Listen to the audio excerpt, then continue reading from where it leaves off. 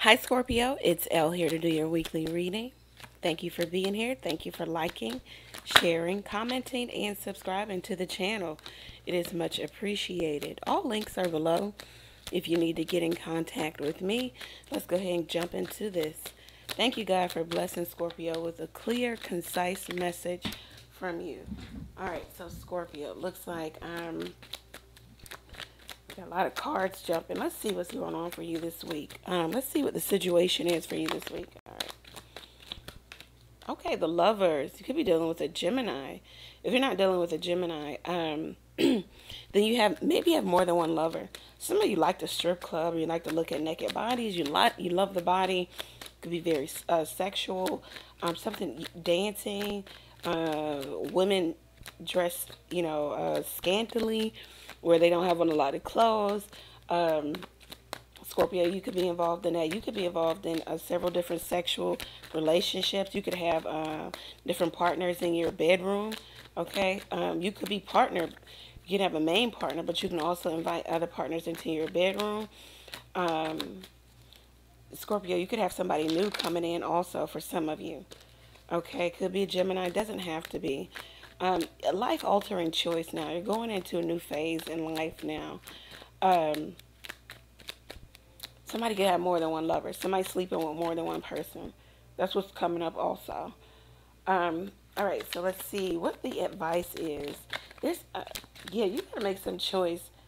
What you love to do, and then your love. Maybe somebody's giving you an ultimatum in terms of maybe being out there in the streets too much, or maybe you gotta choose somebody. The advice is the Hermit card. Come out of separation. Come out of the Hermit stage of overthinking, maybe. Come out of being rigid in your own personal philosophy. See something from a different perspective, or listen to someone else's perspective. Try to gain a new perspective here. Make sure that you're getting the outcomes that you want in relationships. Also, stop ghosting somebody, or somebody wants you to stop ghosting them here. What is the outcome for Scorpio this week? The Death card in reverse, or yourself is in reverse here. It's like you, somebody refuses for something to be over. Somebody won't let something die. Somebody just keeps going, or they keep talking about this situation. They keep talking about this love affair.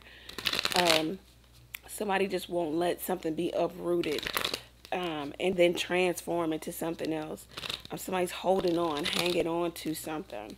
Yeah, the Five of Pentacles. There could be some abandonment or neglect.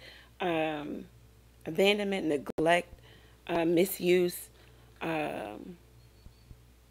Just altogether forgetfulness. It's like somebody abandoned. Somebody is still upset for being abandoned. Okay. For being taken advantage of, abandoning. Somebody abandoned their family. Somebody uprooted the family, but someone won't let go. It could be you, Scorpio. There could be another love relationship here. It could just be sexual in nature. Somebody could have two different people that they're having sex with.